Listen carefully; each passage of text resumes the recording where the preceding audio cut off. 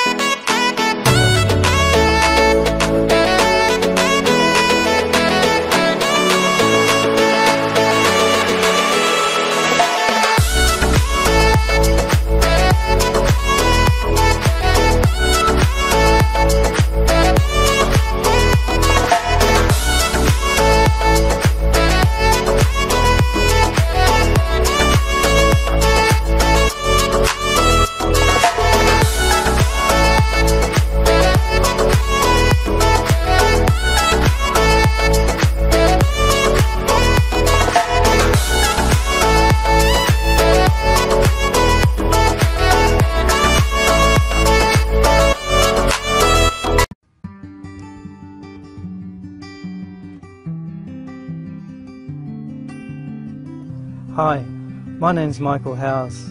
I'm the owner and operator of Australia's Manuka, a family-run business based here in Byron Bay. Our business encompasses the whole process, from farming our apiaries, extracting, filtering, packing, marketing and sales. When you buy our honey, you get it direct from the farmer. Our bees gather nectar from the unique, rich environment of the coastal heath surrounding northern New South Wales. Manuka honey, an active jellybush honey from the Leptospermum group of plants, has been proven by scientists to effectively control pathogenic bacteria, reduces inflammation, and substantially aids in wound recovery. These honeys have been identified for their positive effects on many skin conditions, as well as having benefits when taken internally. Our bees are managed naturally by organic standards, without the use of sugar feeding, veterinary pharmaceuticals or chemicals. All our honeys are cold extracted. Our method of cold extraction preserves the antibacterial properties and wound healing abilities of this unique Leptospermum honey. We test all our honeys at independent laboratories to ensure potency prior to packing. Our packing rooms are modern and hygienic and ensure a top quality product. Our facility is powered by renewable energy. I'm really proud to run a family-owned business. Our values are integrity, sustainability and community. Our mission is to supply the highest quality, authentic medical grade honey to Australia and the world. Things when you're purchasing Manuka honey is to always look at the label. On the label it will have either a UMF number, which will be from 5 up to maybe as high as 20 or even 24, and what that does is that's a measurement of the activity, the antibacterial activity in that honey. The higher the number, the higher the antibacterial activity is. And when it has UMF, that is a quality standard that is in place to ensure that the honey meets and has been tested to those levels of antibacterial activity. The MG number that is sometimes also seen on a pack of Manuka honey is a similar thing, but it isn't regulated as closely as the UMF number. The UMF is checked from shelves all around the world to make sure that that honey in those jars meets that level of antibacterial activity.